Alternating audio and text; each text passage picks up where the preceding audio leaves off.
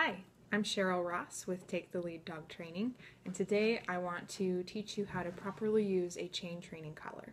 Now, this tool is commonly referred to as a choke chain. However, when it's used properly, there is no choking going on. So, you'll notice it has two loops on it, and all you want to do to create your collar is drop the chain through one of the loops, and there you have your collar. Now, to put it on properly, you want to decide which side of you want to teach your dog to walk on, the left side or the right side. It does make a difference, and here is why.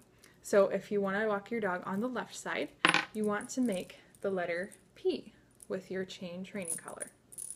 So you can see how this kind of resembles a P, and when you put it on your dog, you want to make sure that you put it on that way, because when you are walking it, you want to have the chain nice and relaxed. And if you do have to give a tug on the leash to inform your dog that they're doing something that's inappropriate, you want to just give a quick tug, and you'll notice that the chain drops right back down into a nice relaxed position. If it's on backwards, you'll notice when you give a tug, it doesn't release. It stays nice and snug on the dog's neck. Now, this isn't choking your dog out. It's not going to harm your dog. However, the functionality of the collar then isn't optimal. So again, if your dog is walking on the left side, you want to make the letter P. But if you want to walk your dog on the right side, you want to make the number 9 with your chain. And the same thing applies. You would just put it on like that, and the functionality would work really well.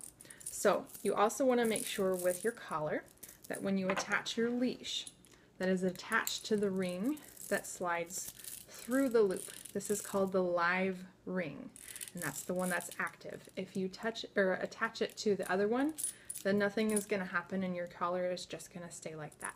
So those are just some simple quick tips on how to properly use your chain training collar, and I wish you the best of luck with your training, and if you have any further questions, don't hesitate to contact me. Have a wonderful day.